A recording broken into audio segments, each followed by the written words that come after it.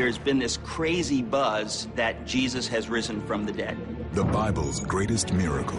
There's a gap between his resurrection and his ascension. Remains one of its greatest mysteries. Well, what was he doing during those 40 days? Why is he don't back? tell you.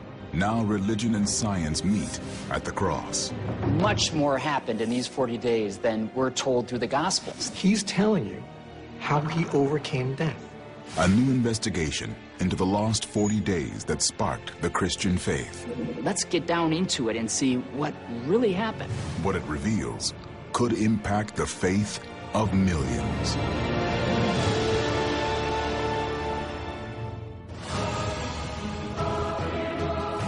The New Testament of the Bible, foundation of Christianity. 27 books that culminate in two miraculous events at the heart of the Christian faith: the resurrection and ascension of Jesus Christ. The resurrection, the ascension, are what tells us that Jesus is who he said he was. I am the resurrection and the life. Either Jesus was a liar, either he was a big deceiver, or he was who he said he was. It's not worth having a Christian faith if these things didn't happen. Everything hinges on this. The other accounts of Jesus' life, his birth, are filled with commentary. There's connections being made, there's explanations given. When you get to the resurrection accounts, they are very spare, and they are unadorned. Why would they spend chapter after chapter after chapter detailing things going on in Jesus' life when the important thing is that he was raised from the dead, but they don't tell any stories about it? This remains a mystery. The New Testament itself explicitly states that much of what happened during the 40 days is not included in the Gospels. For centuries, non-believers have been asking, how is it possible that an entire faith could be based on so little information? In the New Testament, Jesus Christ comes back from the dead and walks the earth for 40 days. At the end of those 40 days, he ascends to heaven. In their imagination, most people think of him sort of flying out of the tomb, speaking to a couple people, and just going to heaven. But he was with them for 40 days. The Son of God, with a physical body, able to be touched, still having the nail prints in his hands, walking around, talking with people, eating with people, teaching people for weeks.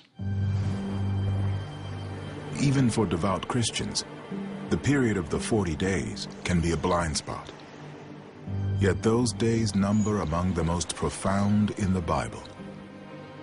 I don't think there's any way you can read the stories in the New Testament, and particularly the Gospels, as it relates to these very issues of resurrection to ascension in the 40 days. There's no way to understand them without accepting some form of mystery. We don't know. I think mystery's cool. Jesus appearing would have been as outrageous to the people experiencing them, to his followers, as they would be to us. This was not a magical time where weird stuff happened. It was a time just like our time now, where people didn't rise from the dead.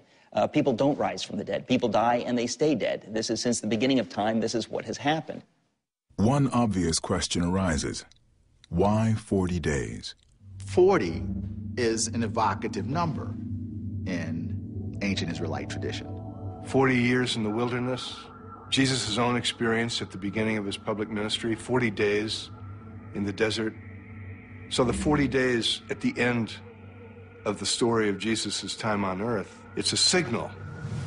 I'm not sure that that has got any symbolic significance. I think it might just be that the eyewitnesses remembered he was there for 40 days and then he left.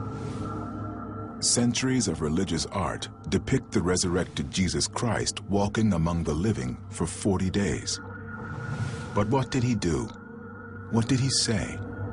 The principal sources of our knowledge of Jesus, Jesus of Nazareth who walked on this earth, are the Gospels: Matthew, Mark, Luke, and John. But besides the New Testament, are there additional tools, materials that could help illuminate this most profound of Christian beliefs? Including the most revered and controversial artifact in Christendom, the Shroud of Turin. The Shroud of Turin is a 14-foot by 3.5 feet piece of linen, which bears an image of a crucified man, frontal and dorsal. It has blood on it, and it's believed by some to be the burial cloth of Jesus Christ. In 2010, after a decade of research into the Shroud of Turin, computer graphics artist Ray Downing made headlines around the world by applying the latest in computer technology to the image of the crucified man on the ancient burial cloth. If this is real, it's a witness to an impossible event. Impossible events aren't supposed to leave records, and yet there it is. It's a possible record of the core truth of the Christian faith. The body of Jesus Christ at the very moment of resurrection.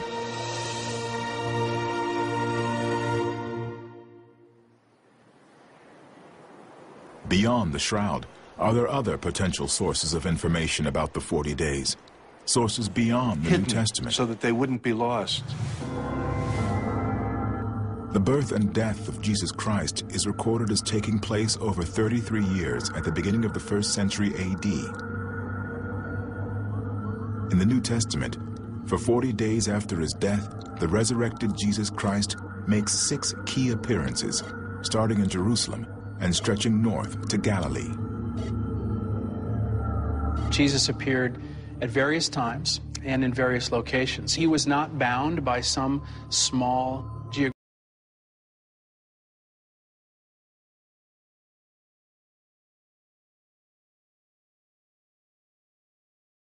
geographic area, but yet he was able to move and appear in different places at different times. Use it to visualize the 6 key moments when a resurrected Jesus Christ appears to his followers and changes the world. Is a singular blueprint for visualizing the 6 key appearances by the resurrected Christ, the woman, during the first person to encounter the resurrected Jesus.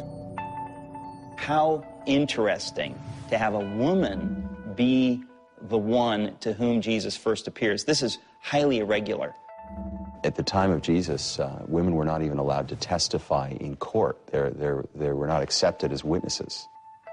So you'd never choose them if you were concocting an account to be the witnesses to this event.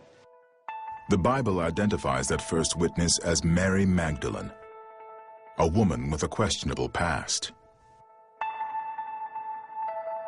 Mary Magdalene is one of those mythical women who's been used like a scrim onto which tremendous fantasies have been projected for 2,000 years. Most powerfully, she's remembered in the Christian imagination as the repentant prostitute. She has been associated with sin, particularly with sexual sin and prostitution. Even in the English language, a Magdalene is a synonym for a prostitute. In a modern legend, Mary Magdalene becomes Jesus' lover and wife, and in the Da Vinci Code, she actually bears him a child. Mary is such a strange figure in some ways because traditionally people have said she was a prostitute, and yet Jesus chooses her. I just can't imagine the authors of that time, the men of that time, making up a story like that. It just gives too much to her. Why would Jesus have done that? It's one of the most important moments in Christianity. According to the New Testament, the first of Jesus' 6 key appearances after the resurrection and the beginning of the lost 40 days.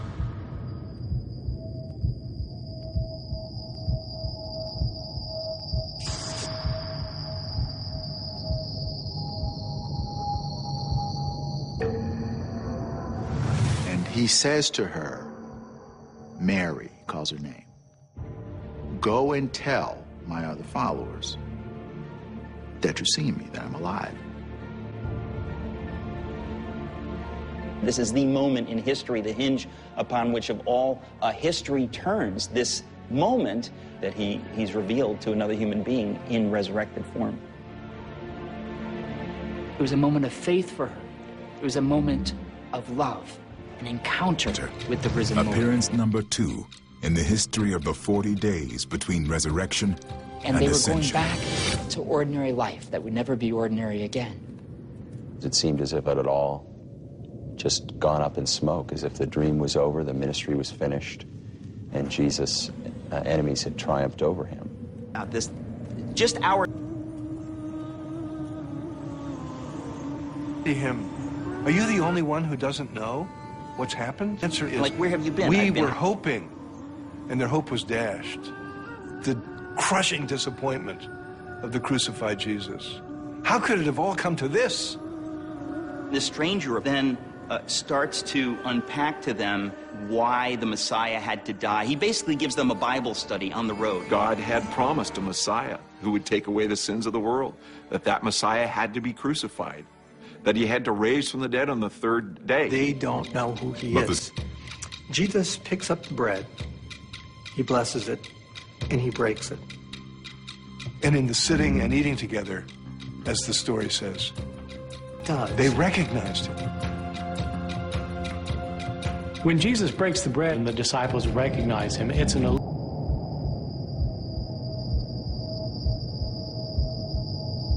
This is the resurrected Jesus of Nazareth. Didn't our hearts burn at that moment? Didn't we have a good feeling when we were talking to him? The broken bread at the Last Supper. And it's at that Eucharistic moment when you break the bread that you see who Jesus is. At every point of the day, somewhere is doing this ritual. There is no meal that has lasted as long as the Last Supper.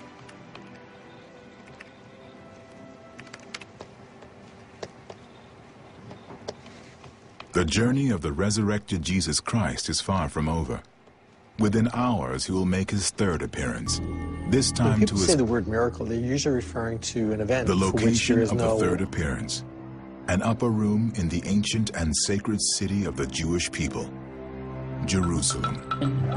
What the atmosphere would have been like. Everybody felt the darkest of darkness. There was no hope. There was no future. Everything they had believed was gone.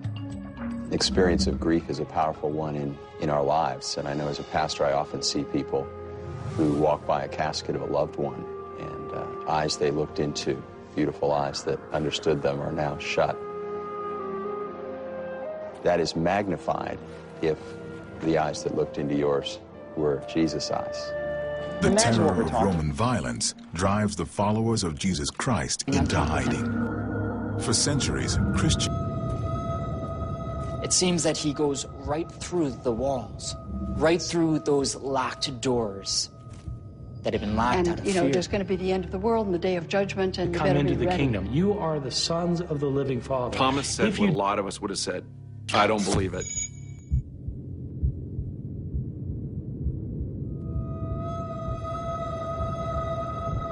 And he calls Thomas forward and says, Thomas, take your fingers and put them into my hands. Jesus of Nazareth had been crucified as a rebel against the Roman Empire.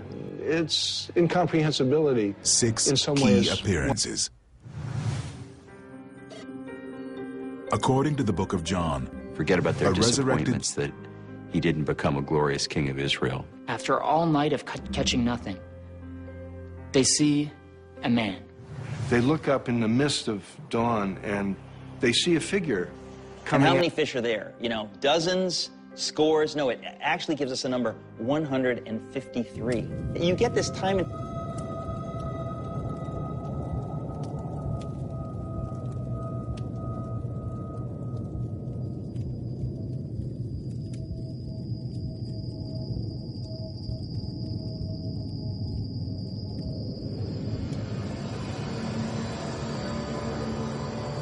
It actually physically going back to heaven. The Ascension, of course, is mysterious because we don't see people ascending to heaven very often. The scene was beyond human words.